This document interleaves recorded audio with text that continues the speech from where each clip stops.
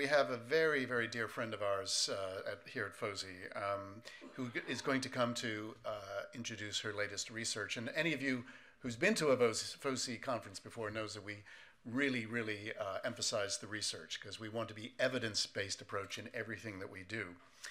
She is a senior research scientist at the AP NORC Center for Public Affairs Research and a researcher at the Data and Society Research Institute. Many of you will remember her for her 16 years, is it really 16 years?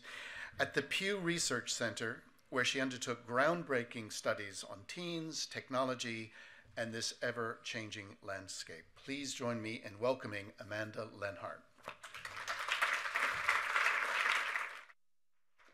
All right, hello. So we're going to be very cool with our technology today. So if I have slides that I'll be presenting because I have a lot of data and I think that's generally an easier way for us to talk through, but they're not going to display on the screen. So if you want to look at the slides, you'll need to pull it up on the app.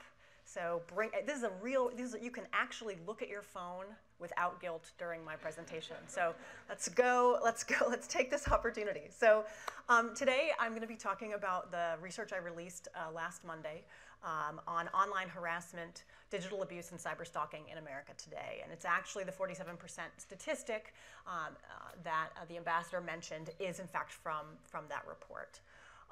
And so the first, page forward to the first slide, and you can see that in fact 47% of online Americans ages 15 and older have experienced at least one type of online harassment. And in this study, and I should back up for a second and say this study was a nationally representative piece of research. It was done on cell phones and landlines with 3,002 Americans. And we specifically included adolescents, which if any of you know research know that sort of ups the difficulty level of the research process sort of exponentially, but we included 15, 16, and 17-year-olds in the research, partly because of the work I'd done before that had shown that there is some sort of relationship and certainly abuse and experiences with harassment that teens are experiencing. So this study, the data that I'm presenting today is all from that study. And as I said, 47% of online Americans 15 and older have experienced at least one type of online harassment. And in our study, we actually asked about 20 different types of online harassment, 20 different particular experiences. And we can go through some of them, and you'll see some of them in my slides if you're looking at them. But it turns out that there are some really important differences with different groups when we're looking at online harassment. And so the first main difference, which I think is actually really quite important, and one which is a thread that we'll see throughout almost all the data that I'll talk about today, is that younger people 15 to 29, anybody under 30, are essentially much more likely to experience online harassment, to witness online harassment, and to experience a lot of the negative repercussions from that harassment. And in fact, if you see on the slide that you can see internet users 15 to 29 are more likely to experience a couple of different types of harassment. And so we actually had so many different types of harassment that we asked about that we put them into 3 categories. So the first type is, we call it direct harassment. This is more of our kind of catch-all grouping. It includes things like being called offensive names, having somebody try to embarrass you online, so potentially relatively mild depending on the context. And then goes on to having someone encouraging others to harass you, which is sometimes known as brigading. Being physically threatened online, being sexually harassed online, being harassed through impersonation, being cyberstalked, which in our definition involves being contacted online repeatedly in a way that makes you feel afraid for your safety. We also have a category which we call invasion of privacy. This is another mode that we see of online harassment, where somebody actually accesses information about you and potentially reveals it in a way that compromises your safety and has other impacts on you personally or professionally or financially. This can include things like just simply monitoring your online or phone activity so the person knows where you are and what you're doing. Having somebody read your texts or emails without permission. Having someone misuse content of yours that you've posted on social media. Having your password stolen or coerced from you, potentially by perhaps a romantic partner or by someone else. and literally just being monitored, having somebody use GPS or other tracking software to find where you are in space, whether that's because they're enabling something, you've enabled something on your various social media devices, whether somebody has actually put a tracking device on you, which certainly happens, or whether somebody is using your mobile phone in certain ways to track you. So as I said, it turns out that younger users, ages 15 to 29, are much more likely to experience many kinds of direct harassment and types of invasion of privacy type harassment than older adults. And the real takeaway for me from this finding is that what we see on the internet is really different depending on how old you are. Your kinds of experiences online are really different depending on how old you are. If you are older and you think, you know what, I don't think this is really a big deal, I don't see a lot of it in my networks, that's because you don't see, there's less of it potentially in your networks if you are 30 and older than if you are a young adult. And so I think we do need to be thinking about what that means in terms of the kinds of experiences and what people see and what they experience in these online spaces for our young people today. The next major finding of this report, which I think is really quite fascinating but requires us to kind of dig deeper into the numbers, is that men and women are actually equally likely to have experienced at least one type of harassment. But when we go a little deeper, we see that the kinds of harassment that men and women experience are very, very different. That they're more likely to experience, and their experiences of that harassment are quite different. Their perceptions of that harassment are quite different. So it turns out men are more likely to experience the direct harassment that we talked about, being called offensive names, having somebody try to embarrass you online, being physically threatened online. Men are also more likely to experience the third type of harassment, which is denial of access. And these are really technical attacks. These are where somebody does a DDoS attack on you, where somebody overwhelms your instant messenger or your messaging systems or services by sending you an overwhelming number of messages so that you literally cannot use the platform. And there's a number of other ones, but denial of access is kind of our third type of online harassment. And that's, for men are more likely to experience these denial of service attack types of harassment online. Women are more likely to experience what I would describe as a longer duration, potentially more severe, and with types of harassment with sort of greater life repercussions. Women are more likely to be sexually harassed. They're more likely to have rumors spread about them online, to be harassed over a long period of time, to be stalked online, and to have someone try to harm them in person after being harassed in an online space. Women are also more likely to have sensitive personal information exposed in a way that harms them personally, professionally, or financially. And they're also more likely to have information posted to social media that makes you uncomfortable. So the differences that we see between men and women are really in the nature and the types of the kinds of harassment that they experience. It also turns out that when you combine these two factors, it's really young women in America who are really bearing the brunt of this online harassment. So women ages 15 to 29 are more likely to experience than younger men, and older women being sexually harassed, having someone try to harm them in person after being harassed online, being harassed over a long period of time, being stalked, and having their sensitive information exposed. And so I think we need to really think about, and we're going to talk a little bit more about repercussions from that, what choices women are making and what kinds of actions women are taking in response to this.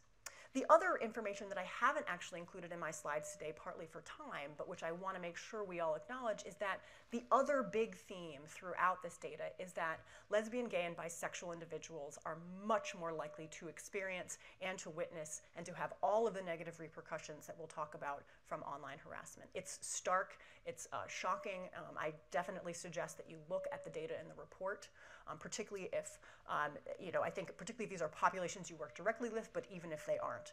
So that's another thread and theme that I have not included in the slides today, but which I want to make sure we mention. So every time you hear me say young people, young women, you should also be thinking lesbian, gay, and bisexual, because that information essentially is a sidecar and very much parallels those other findings. And as I said, so we've talked about that young women and young people are more likely, and lesbian, gay, and bisexual individuals are more likely to experience all of these types of harassment. But it turns out their experiences of that harassment are very different. So moving on to the next slide, women are more likely than men to say that they were made angry, worried, or scared because of the abuse that they experienced. In particular, it's particularly scared. About 32% of women who had experienced some kind of harassment said they felt scared because of it. Only about 11% of men who had also experienced harassment said the same thing. So really, partly it's, I think we see that the types of harassment that women are experiencing is really quite different. But also their literal experiences of the harassment are different. And the same thing continues when we actually look at whether or not those who've experienced behaviors that we as researchers think are online harassment actually believe that that's what they're experiencing, right? So one of the things that happened in this study is we did a bunch of pretests. And in the pretests, we learned, partly because of how we had initially designed the survey, that a lot of people don't actually think that some of these behaviors that we're talking about constitute harassment. And so we would hear on these interviews, people be like, well, no, it was just a joke. I don't know what you're talking about. I can't answer this question. And so I think that's actually a really important point. And we actually see this in the data to a certain extent, because what we ended up doing is going in and adding a question, which is, do you feel that what you experienced was online harassment or abuse? And it turns out not everybody thinks that, but the differences are really different between men and women. So men are just less likely to believe that what they experienced in this online harassment moment was harassment or abuse. Now again, part of it is that we see what they actually are more likely to experience are different, and potentially, depending on the context, more mild than what women are more likely to experience. But nevertheless, I think we have this sense also that literally how people experience the same thing really is quite different depending on who you are, where you are, who are you in the world? What is your experience of power in life, right? Do you feel that you're a powerful person? Are you somebody who generally is able to do the things that you want? Or are you worried about your safety? Are you worried about being subject to people more powerful than you? And I think we see these dynamics playing out in this harassment, in these harassment data. Moving on to the next slide, I think it's also really important for us to talk about seeing it, right? So it's not just that about half of Americans experience online harassment, it's that nearly 3/4 actually witness it. They see it happening to someone else, right? And this, it turns out, actually has implications in some of the outcomes, because when you see harassment, you are actually more likely to engage in some of the behaviors that we'll talk about at the end around not putting your voice, not sharing your thoughts online. When we look at who witnesses harassment, again, it's the same story that we've seen before. It's much more likely to be young people, lesbian, gay, and bisexual individuals. Also, young women in particular. But also, we see Black internet users, and to a lesser extent, Hispanic internet users are also more likely to see certain types of online harassment than white users. We don't actually see that in other parts of the data. Some of that may be because even with the large sample size that we had, the sample size is actually still quite small when it comes to people of color in our study, and so it may be that sample size isn't large enough to be seeing some of these differences in other places. But I really want to get onto what I think is in some ways the most important finding of the study, which is that almost 1/4 of people in America, regardless of whether or not they have seen harassment, regardless of whether or not they have experienced harassment, say that they have not posted something online out of fear of being harassed because of what they posted. Turns out that if you have experienced harassment, you are substantially more likely to say that.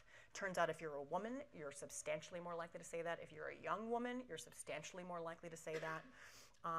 It turns out if you've even witnessed harassment, you're more likely to say that you have self-censored yourself, you have silenced yourself out of concerns of harassment. And I think this comes back to what the ambassador was saying about our concerns about people simply not even adding their voices into the broader national, international conversation about important issues because they're afraid of being attacked. They're afraid of what might come forward. Now, I think it's perfectly fair to say, like, hey, maybe people are thinking, like, maybe I shouldn't post that racist meme and because people are going to harass me, which is entirely true. And that certainly may be something of what we're picking up here. But I think if you back up and you look at the demographics of the people who are saying this and the kinds of experiences that they have, I think it's clear to me that what we're actually seeing is a suppression of voice based on people who have experienced or seen other people like them experience online harassment. So I also want to talk a little bit about the kinds of strategies that people who've experienced harassment use to protect themselves, right? So we know there's a bunch of harms that come from harassment. I would actually, again, commend you to look at the report. We go into detail about some of the kinds of experiences and things that happen to people who are victimized by online harassment. But I want to talk about things that are a little bit more empowering, which is what do victims do? So what steps do they take to try to protect themselves from this? Because victims aren't passive, right? They are survivors in many cases. They are taking steps to try to protect themselves. And 65% of victims have tried to do something to protect themselves. About 43% have changed their contact information, whether that's changing their email address, creating new social media profiles, changing their telephone number, in some cases even moving or changing their addresses.